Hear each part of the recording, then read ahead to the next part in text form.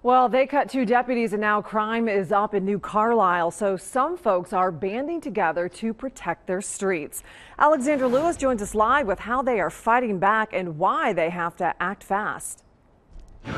Well, in order to get these deputies back, the voters are going to have to pass a May levy, a levy that's going to be on the May ballot. And I spoke to a group of folks tonight who say they're going to do whatever they can, pound the pavement, get whatever votes they can to make sure that this thing happens.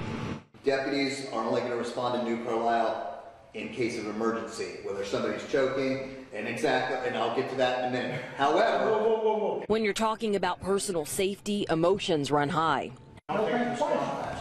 And no, you're just going to stop him. The city council voted to cut its deputies in half in January, and now there's an urgency to get them back. Carlisle's backs are against the wall. They've got crime going through the roof.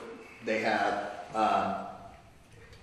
ungodly amounts of drugs in this city. These folks refuse to sit by idle. It's up to your neighbors and people to watch each other and take care of each other. It's for us to take care of ourselves, lock our cars, lock our doors, make sure there's lights on, make sure there's something going on in the house when we're not there to make it look like we're there. You know, we need to protect ourselves. Even with all eyes and ears to the street, there's no denying that the additional deputies are needed.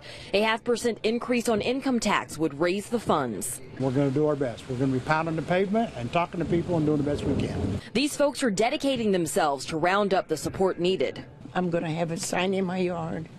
That's all I can do. I'm a senior citizen. I don't pay the taxes, but I'm for In addition to getting the votes for the levy, this group talked about creating citizen policing. Now they're getting the sheriff's office involved. They're going to talk about putting an official group and plan of action together. Of course, we're going to stay on this issue of the increase of crime in New Carlisle. Reporting live here in Clark County tonight, Alexandra Lewis, Fox 45 News.